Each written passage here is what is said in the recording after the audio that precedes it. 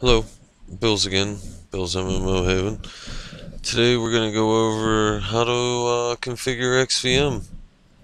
You must already have this mod installed. If not, check out my previous video on how to install it. So let's get started.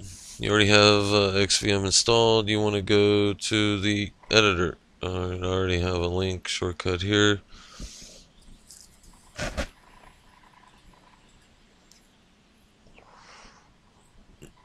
Now, this is the XVM mod configure.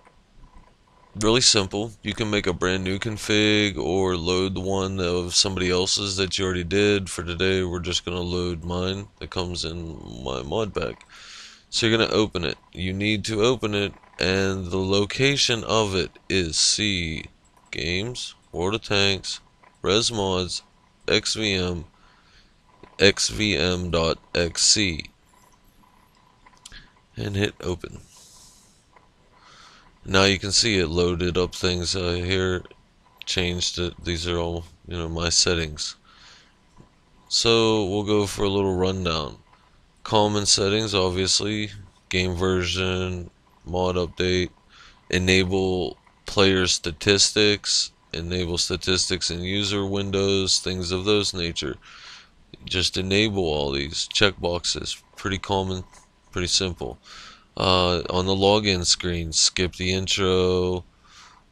Anything you put a checkbox in, that will change it. You can change your fonts and your color patterns for the players.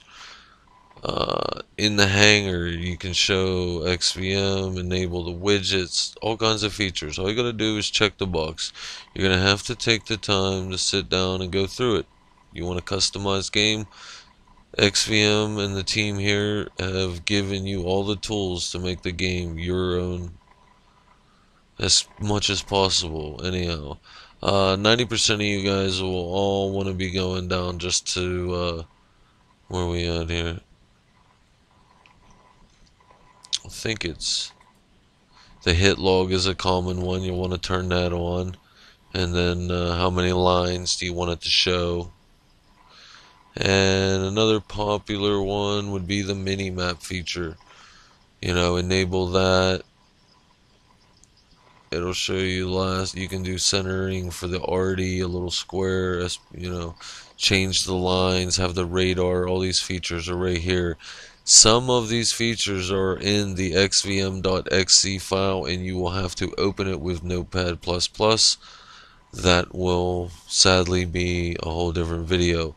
All of the common features and most basic that you can change and that you know of and that people do change are right here in this editor, so you don't really need to worry about it.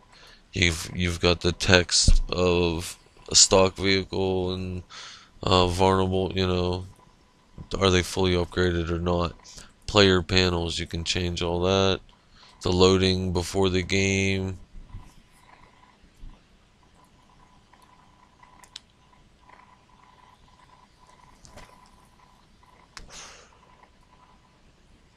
Trying to find the one that's like pretty much most common. Just the markers itself. Here it is. My bad.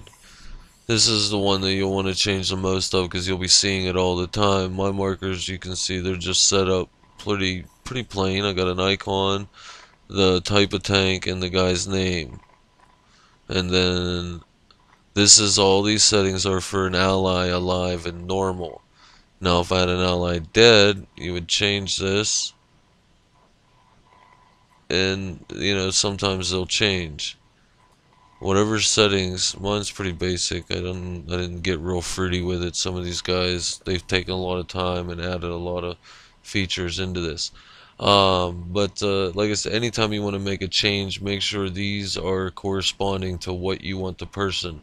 Is he alive? Is he normal? Or are you hitting Alt? If you're hitting Alt, you want to take off the normal, and Alt is extended. And, obviously, is he dead? Is he an enemy? You just got to make sure this is gray to correspond with what you want it to be like. Damage text is another popular one. Whatever you write here is what it'll say. In between the blow up, you just replace that. and then you would just save it, and it will ask you to overwrite the one you had, which go ahead, you've made changes, so give it a save, and then go run World of Tanks and see if you like it. Tweak it some more or not. The option's yours. Here's the tools. Have fun with it.